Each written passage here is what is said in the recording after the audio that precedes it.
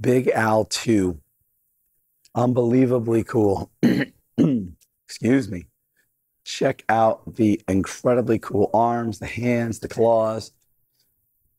But what you can see behind it is the original bone. They mounted it into the wall, plaque mount style. So those are all the original tail mounted. And the tail goes ostensibly to the end. It was broken in a section you can see there. And there was a big log that was in the way. But this is most likely one continuous series of caudal vertebrates, the most complete tail with the chevrons, the most complete chevrons. This is one of the most complete allosaurs ever discovered. You've got incredibly detailed limb material. I mean, I'm just blown away at seeing the specimen in person.